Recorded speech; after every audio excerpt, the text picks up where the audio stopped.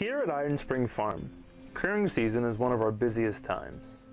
For our Friesian horses, the final Keuring is the culmination of a year's worth of preparation to get ready for the big day in front of the judges. Use these recommendations from our years of experience for a smooth and successful Keuring day for you and your Friesian horse. First, let's make sure your Friesian's tack fits properly.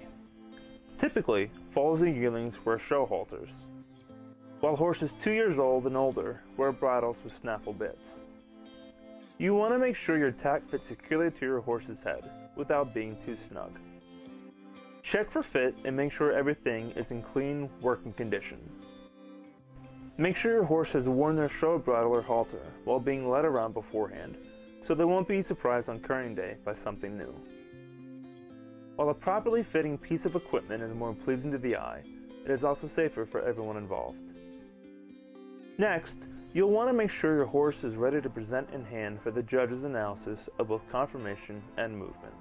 While most Keuring sites offer professional handler for hire, you can do some easy work at home to make sure your horse has a positive experience once the handler takes over on Keuring day.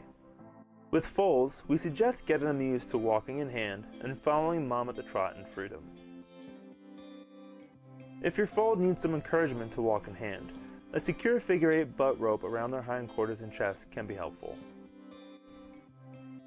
With young and mature horses, we like to introduce them to walking and trotting on the triangle in hand. Once they understand the concept of working on the triangle, you can add a handler with a whip or a box shaker to gauge how they will respond. It is also important to make sure your horse will stand quietly, both for measuring and for conformational analysis.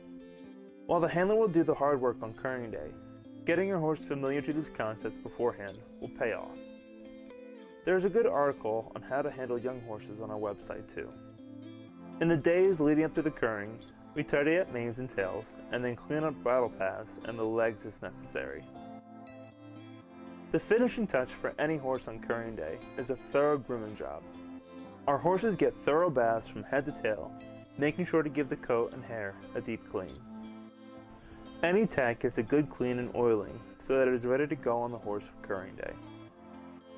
Friesian manes and tails are left unbraided to show off their natural abundant hair, a distinguishing characteristic of the breed.